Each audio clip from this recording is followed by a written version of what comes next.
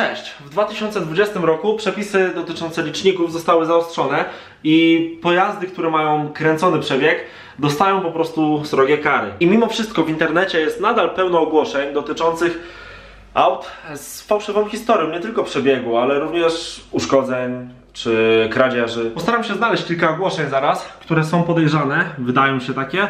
Przede wszystkim te, które nie mają winu, które jakoś sprowadzane są i tak dalej.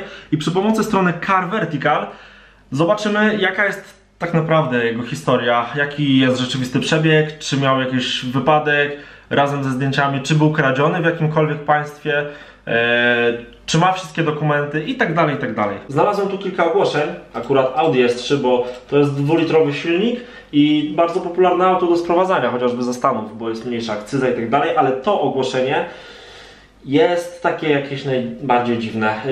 Spróbuję SMS-ami albo jakimś WhatsAppem sobie pogadać ze sprzedającym i wydłubać jakoś ten win, sprawdzić na Car Vertical, jaka jest jego historia i jeżeli będzie fałszywa, to znaczy zatajona, będzie coś nie tak, no to nagrywamy, no bo o to w tym filmie chodzi.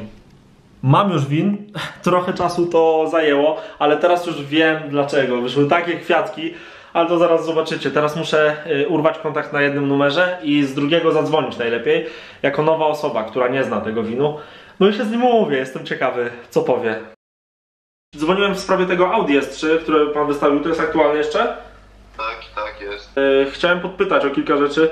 To jest samochód sprowadzony, czy jak to wygląda? Tak, on jest sprowadzony jest z Niemiec. Z Niemiec. Nie był jakiś uszkodzony, bity po wypadku kolizji? Nie. Okej. Pan w Warszawie jest, tak? Nie, ja jestem w Ząbkach, wie pan. A będzie można się umówić jakoś, nie wiem, dzisiaj? Czy jest pan dostępny? Jasne, możemy się dzisiaj spotkać. Jeśli mógłby mi pan podać jakiś adres w SMS-ie, czy coś takiego? Ja bym podjechał w ciągu godziny, półtorej, dobrze? To do zobaczenia w takim razie. Do zobaczenia, dzięki wielkie. Z Niemiec. Ciekawe, czy ma wszystkie dokumenty. Dobra, jesteśmy. Ty jesteś gotowy? Dobra, lecimy z tematem. Trochę się stresuję. Robert? Mariusz? To jest ta S3 fajna. To jest właśnie to. Fajnie wygląda. Po pierwsze co widziałem tutaj, to ja sobie wziąłem, żeby zdjęcia robić, jakby co. Jasne, nie ma problemu. To te lampy, one chyba nie są takie dość... Nie, one są poliftowe, a samochód jest przed nich. One są poliftowe? Tak, to jest. Aha. Coś oprócz tego wymieniał? Wie pan co, z przodu lampy też są przyciemnione, tarcze są ponacinane. No i tutaj jest ta atrapa od RS-a. Tarcze są nacięte. Tak, Co jest od RS-a? atrapa przednia. Grill? Tak. No i... A czemu tak? To wszystko to, co wymieniłem, to wymienia poprzedni właściciel. Pan powiedział, że samochód tu stoi. Tak, stoi cały czas. No ale silnik jest ciepły, gorący wręcz. To co, coś nie tak jest? Nie, dlaczego? Stał tutaj cały czas, jak nie jeździł. No to czemu jest gorący? Mogę sobie usiąść do środka? Jasne, proszę. Przebieg jaki ma? Tam pan mówił 100 ileś tam? Tak. 108 bodajże. 108 000. Wnętrze to takie ten. Pan się nie boi, ja nie uciekam. Oddam panu kluczyk od razu. No tak to fajne, tylko czemu on ma tyle tych modyfikacji, grill i tak dalej? Był tłuczony, czy jest bezwypadkowy? Bezwypadkowy jest. Tylko nie wiem, po co pan rozgrzewał ten samochód wcześniej. Coś musi być nie tak. No ale zaraz się przejedziemy. Chyba że nie dotrwamy do tego. Tak to wizualnie jest spoko. Jeśli pan pozwoli, to sobie jeszcze... Ma pan rejestracyjny dowód? Nie mam, w domu zostawiłem. Bo chciałem win sprawdzić. To wie pan co, na podszybiu tam z przodu jest win. A, no tak. A czemu w ogłoszeniu pan nie chciał pokazać winu? Akurat nie miałem tego pod ręką. W-A-U... Co pan robi teraz?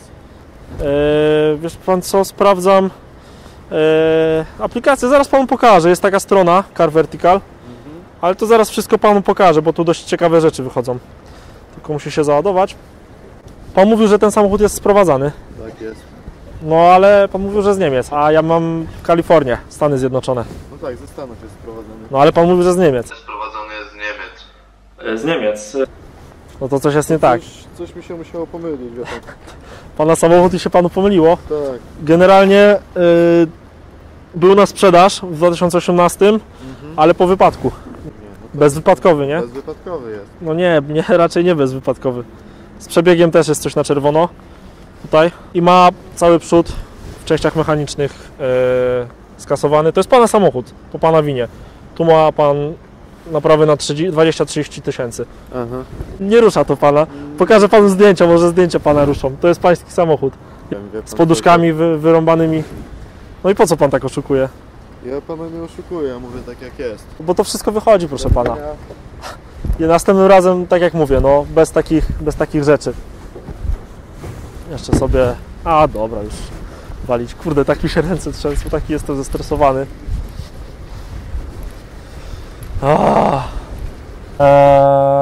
Ten wypadek nie był jakiś taki mega, jakby dało się to uratować, ale za taką cenę, jaką on gość wystawił, no to on chciał po prostu zarobić sobie, bo wystawił to jako auto bezwypadkowe, no i myślał, że się nikt nie dowie.